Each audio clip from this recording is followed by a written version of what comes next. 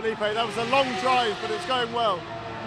Yeah, well, first time in my life a triple stint out there, so it was pretty good. I think my pace was pretty good. The car seems fine, you know. We recovered many laps compared to the leader now, so I think it's down to the others now to keep up the pace. And I just heard now I'm gonna finish the race, so that's good news then. You're almost back on the lead lap, so it's still close. Still close, you know. It's I think I made up a lot of time up there, so I'm having fun. How are you feeling? You're struggling with a bit of cramp?